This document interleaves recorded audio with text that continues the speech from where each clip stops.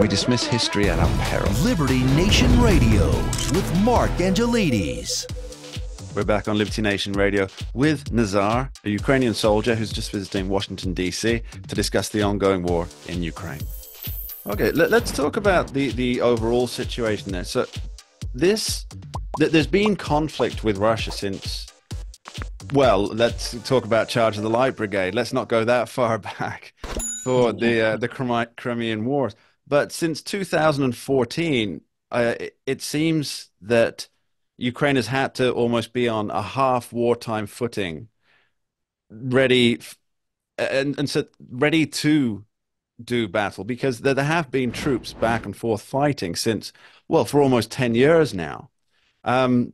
So this hostile situation, do you think going forward, when not looking directly at when is the end of the war going to come, because nobody knows this, but do you think that once there is some kind of solution, do you think that will be the end of hostilities, or will it always be in like an ever-present danger? Yeah, that's that's a really interesting question. So it's bothering me as well, and I could say it's more like philosophical question, or maybe ethical, also historical. But we got a lot of parallels, for example, with Second World War, World War II. So Russians now, they pretty much similar to Nazis in World War II. And as you remember, like Nazis had this resentment after First World War, and like they had this feeling of honor, of they wanted, to prove to other nations and to Europe that they are worth something, and they are more than they are. Yes, so better than others.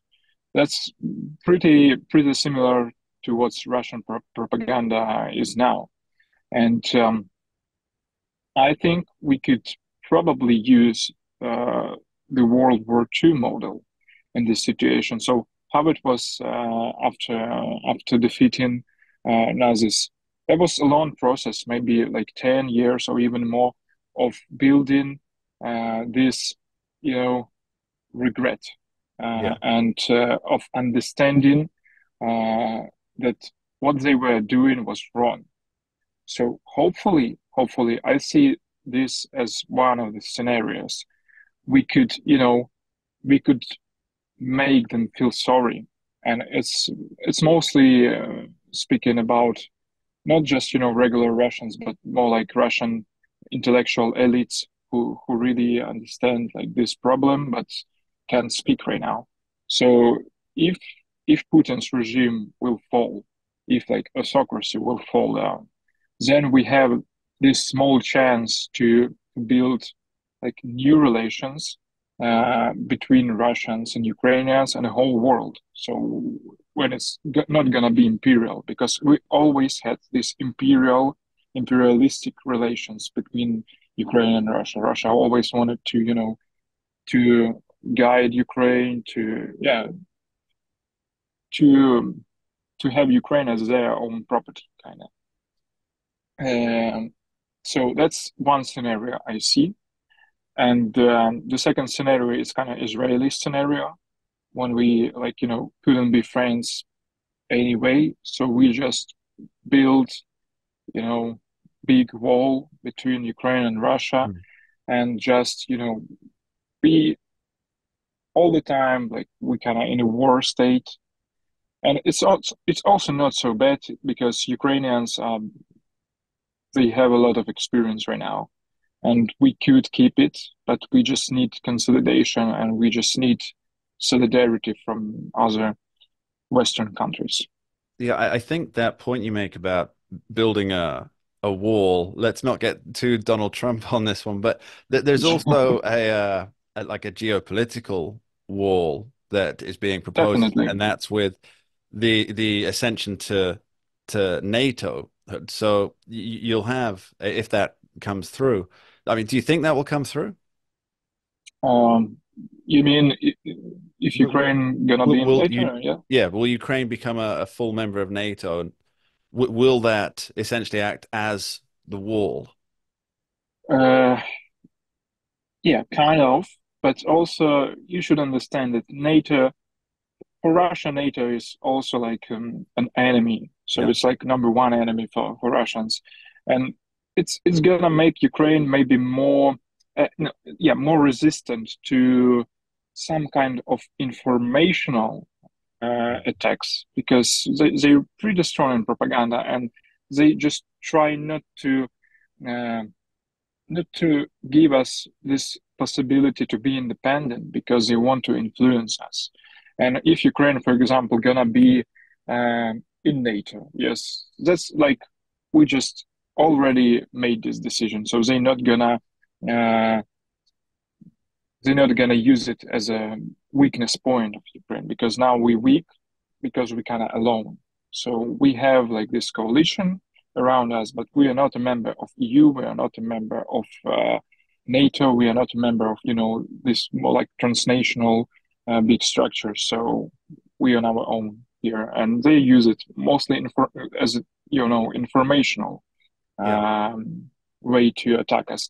But speaking about just lands or maybe army, I'm not gonna think that it's really it's really changed something Okay. with Russia. They don't care, to be honest.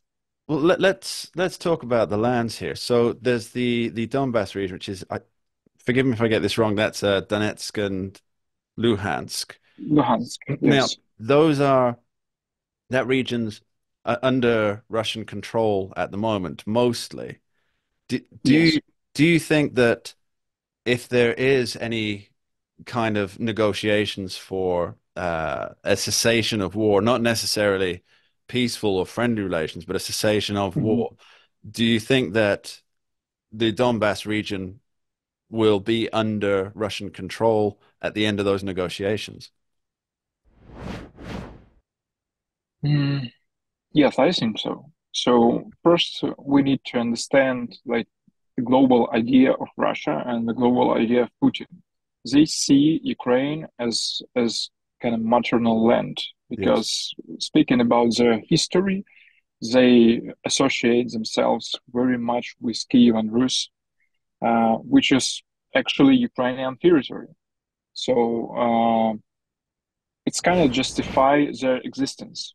And they started this conflict, they started this war, and they will not give us back all these territories without you know without actually regretting of what they did or Mm. without defeating themselves. So it's not gonna happen like this. I'm pretty sure, and that's why we so you know mm, afraid of the Westerns being ignorant about Ukrainian war.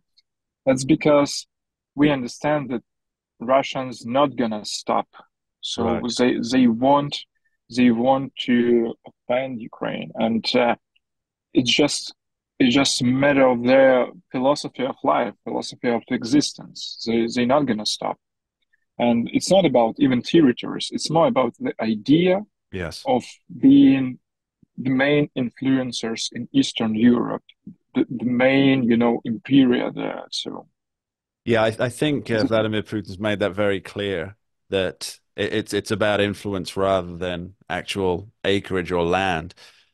Yeah, he's made that very clear thing. So, what do you think Ukraine? How do you think Ukraine can best get out of this? It's going to require an international coming together, right? Is that definitely, yes. So, yes, as I said before, Russia is a big country, huge country with good wartime economy.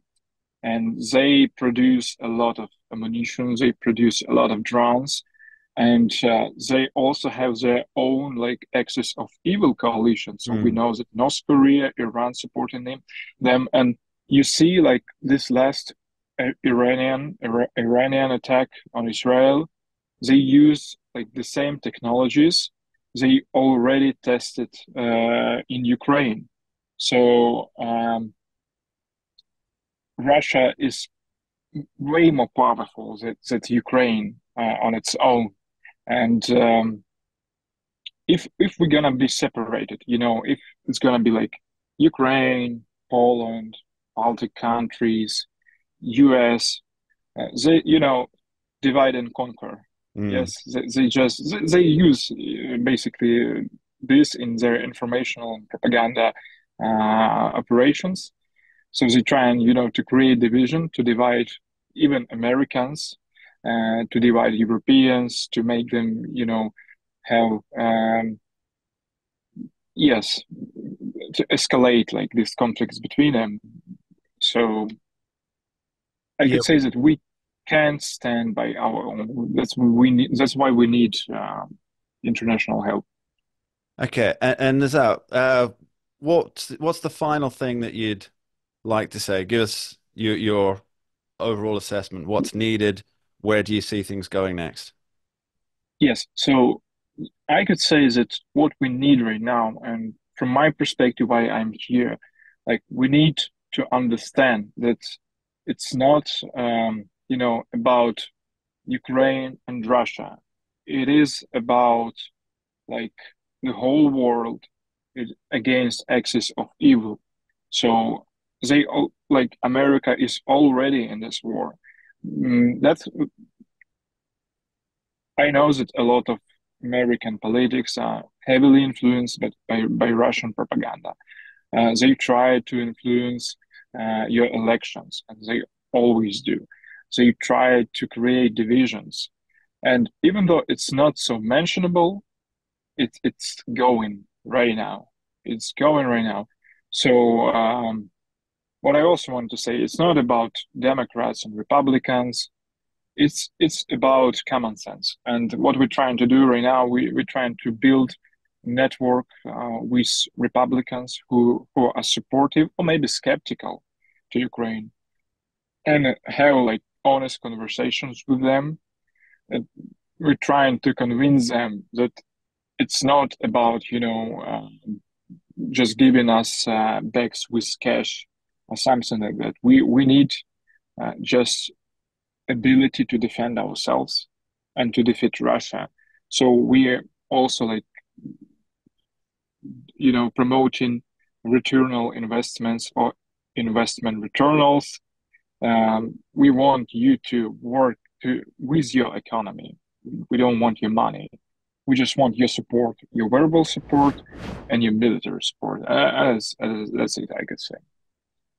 Nazar, thanks ever so much for taking the time to speak with us today. We really appreciate it. Yeah, yeah. Thank you for inviting me, and yeah, that's a big honor to be on Liberty Nation because Ukrainians also very very big lovers of liberty and freedom, and that's a big honor for us. Liberty, always. Coming up after this short break, we're talking with Andrew Moran on the economics of war. Don't go anywhere. We dismiss history at our peril. Liberty Nation Radio with Mark Angelides.